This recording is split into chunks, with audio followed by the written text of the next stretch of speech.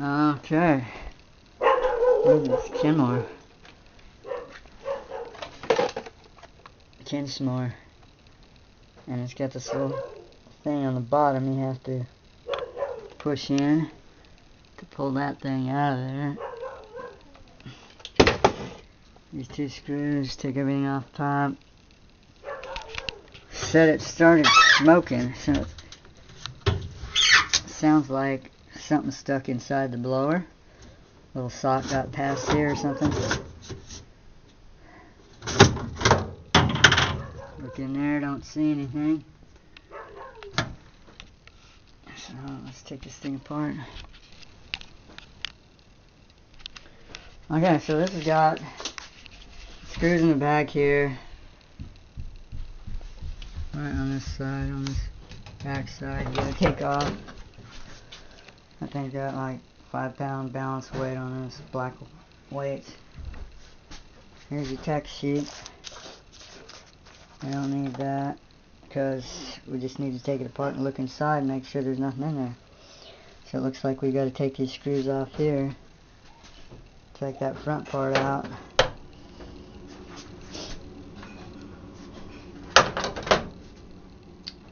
Yeah, no, I think it's just these screws here. These screws here. And this thing should come loose, and then we can take a look at the blower.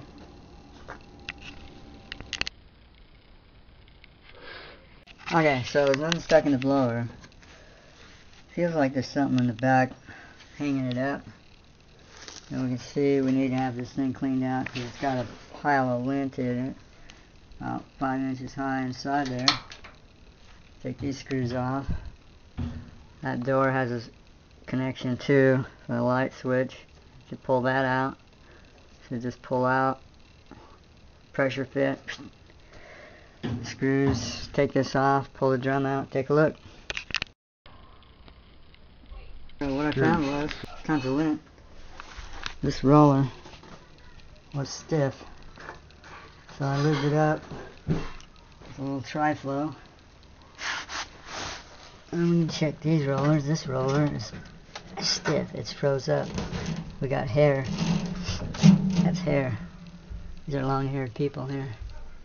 This is kind of clogged up with hair. That one's okay. That one's okay. It's got some wear on it. Yeah. Lots of lint.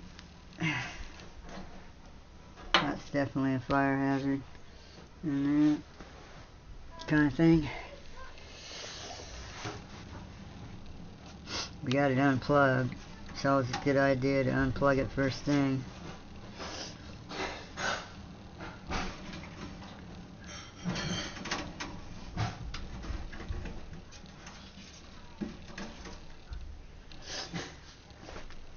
This is the one that had a crack. See that seam right there? There's a seam on that drum. That seam can get cracked on these. They had Sears come out because it was still under warranty when it had a crack here. Sears came out, told them it's $100 minimum for them to come out and look at it. We already knew what was wrong with it. They charged $100 and then ordered this part and then came back and put it in. So yeah, that's just like a lot of hair in there. Just kind of clogging that whole thing up. That thing's like frozen stuff solid. Otherwise the motor spins freely. And that's all it was. It was this roller and that other front roller here. That other front roller. And that was it.